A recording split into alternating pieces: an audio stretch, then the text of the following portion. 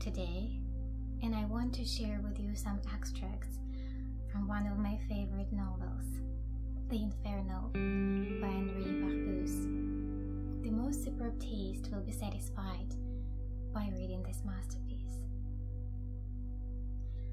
Through a hole in the wall of his room, the narrator sees the world in its wretchedness and its sublime beauty.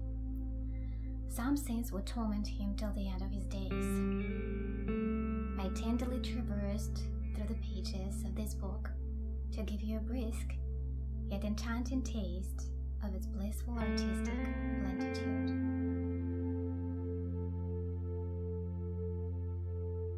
The woman, from the depth of her rags, a waif, a murderer, smiled. She must have a divine heart to be so tired and yet smile. She loved the sky, the light, which the unformed little being would love someday. She loved the chilly dawn, the sultry noontime, the dreamy evening. The child would grow up, a savior, to give life to everything again. Starting at the dark bottom, he would ascend the ladder and begin life over again. Life. The only paradise there is, the bouquet of nature. He would make beauty beautiful. He would make eternity over again with his voice and his song. And clasping the newborn infant close, she looked at all the sunlight she had given the world. Her arms quivered like wings. She dreamt in words of fondling. She fascinated all the passers-by that looked at her. And the setting sun bathed her neck and head in a rosy reflection. She was like a great rose that opens its heart to the whole world. But her smile was not only in wonder about the future. There was something tragic in it, which pierced my heart. I understood it perfectly. She adored life, but she detested men and was afraid of him, always on account of the child.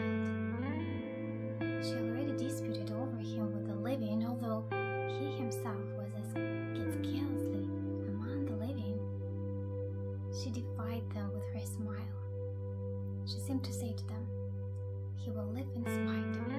He will use you. He will subdue you either to dominate you or to be loved by you.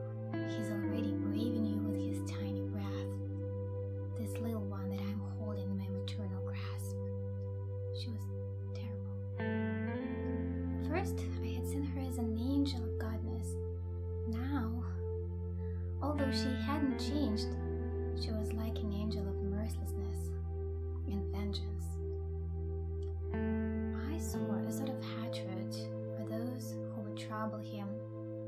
It distorted her face, resplendent with superhuman maternity.